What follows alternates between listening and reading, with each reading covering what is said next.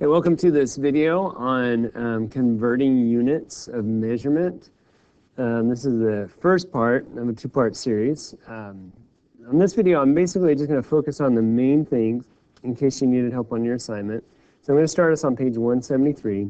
Just to remind you that this is a very important page because you're going to need these numbers in order to do the next few pages here.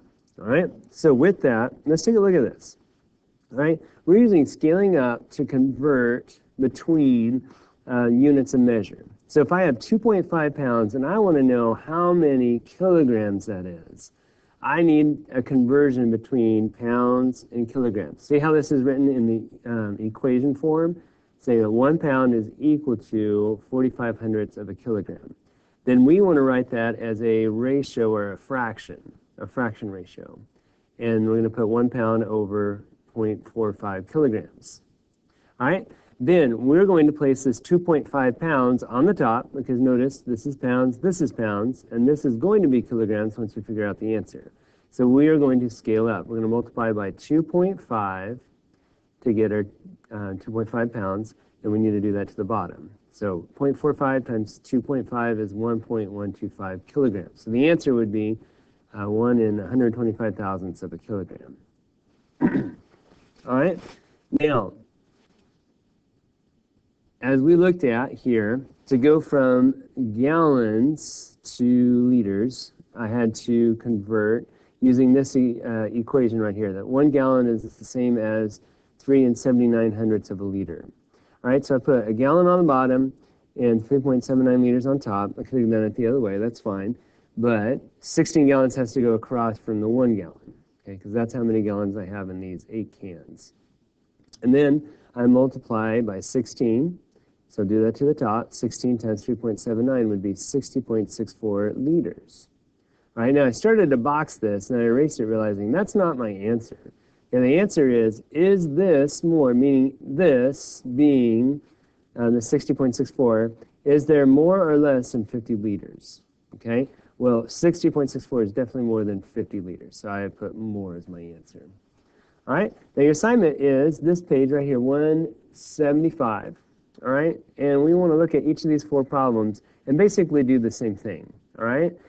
Here it says Tyrone is a quarterback for the Tigers football team. He can throw a football 40 meters. Jason, the quarterback for the Spartans, can throw a football 45 yards. Okay, now it's going to be hard to compare these because we're talking about meters and yards. So we need to convert one to the other.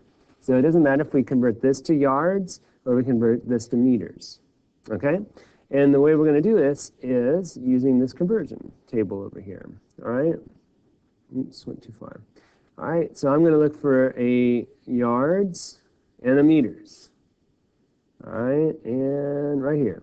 1 meter is equal to 1.9 yards. Okay? So it might work better for me to use that to find how many yards this one is. Okay? So write it as a ratio. I'll do my best here to write it. Oops. Done. Okay. So I'm going to write a proportion. Oops. What's it doing? Oh well. You watching at home can be laughing at my terrible smartboard skills. And it equals. It's harder to do this at the computer. Tell you what, I'm going to go to the smartboard. I'm going to pause. Okay, so I got my proportions set up, and I think it was 1 meter equals 1.09 yards. Okay, I'm just going to double check to make sure I'm right here. Let's see. Yep. All right. Now, I want my 40 meters to go right here, and so I need to scale up. 1 meter to get to 40 meters would be times 40, and then I'm going to do that down here, times 40. So I need to figure out 1.09 times 40, and that's going to be my answer in yards. But that's not my answer to the problem. My answer to the problem is going to be is this number right here that I get for yards, this right here, is it bigger or smaller than Jason's 45 yards? All right, so that's what we're going to need to do. We're going to use scaling up, scaling down by writing a proportion to answer each of these questions.